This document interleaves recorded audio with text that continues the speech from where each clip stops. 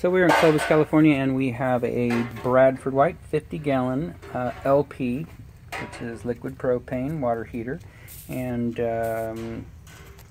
pulled a permit on this one, Fresno County. And so here's what we've got. The gas line, we went ahead and replaced that valve. It was an older valve, don't like those. They tend to leak out the bottom. It spins through the valve. So brand new valve.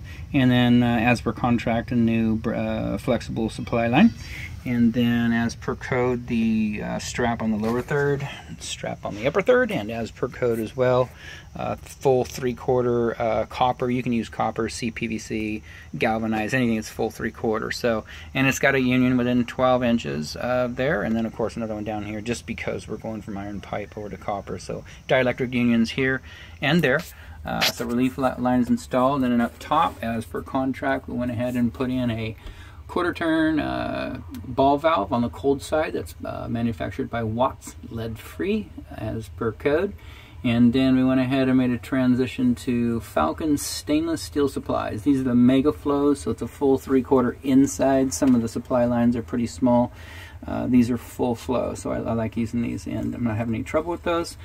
So that is in and good. We went ahead and put in some new vent piping here. That existing step through is just sitting up in a kind of like, I'm not sure what it's called, a roofer would know what it's called, but it's not a typical roof jack, cat collar or storm collar up there, but it just kind of sits up in there, so we got some tape to hold it up in there.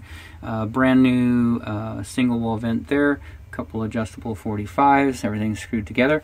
This side we did go up to 1 inch and then a 1 inch by 24 inch long Falcon stainless steel supply line.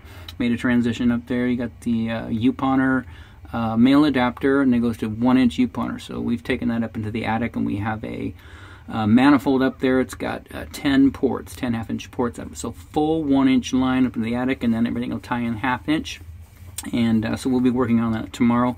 And then outside of that, the water heater installation is done.